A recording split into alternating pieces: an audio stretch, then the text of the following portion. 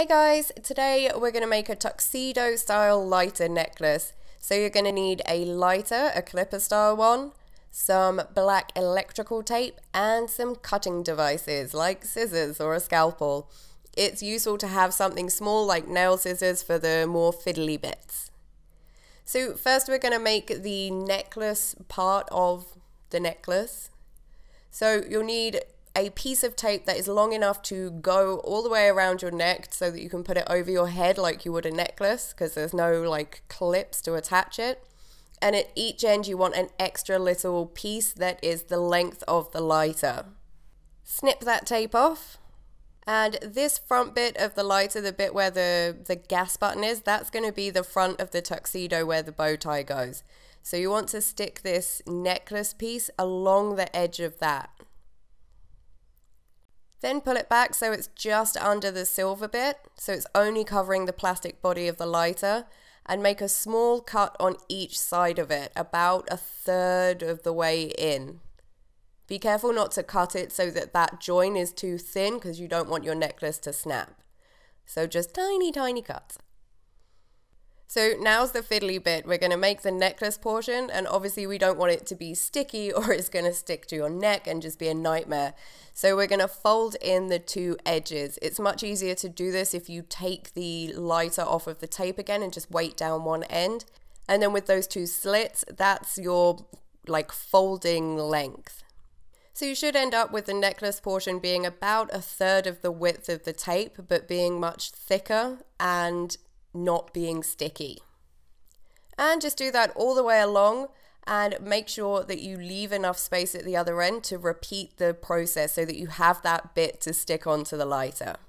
And of course you'll want to put those slits on the opposite end of your tape as well. I just find it easier to do that at the end instead of doing both of the splits at the same time.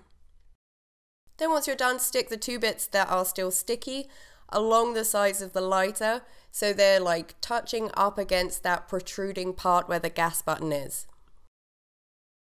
Trim off any excess tape, and I like to leave, maybe ½ centimeter at the end to wrap under the lighter, just so it's a bit more secure.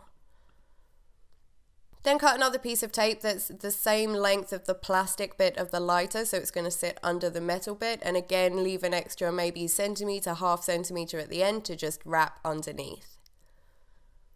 If you want to avoid the folds you get when you wrap it underneath, then you can cut little slits in it, and then everything will fold under a bit neater.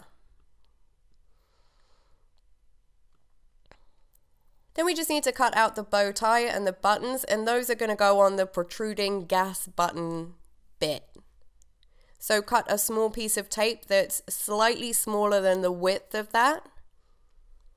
Cut out your bow tie. This is where those tiny, tiny scissors are going to come in handy, because this is super fiddly.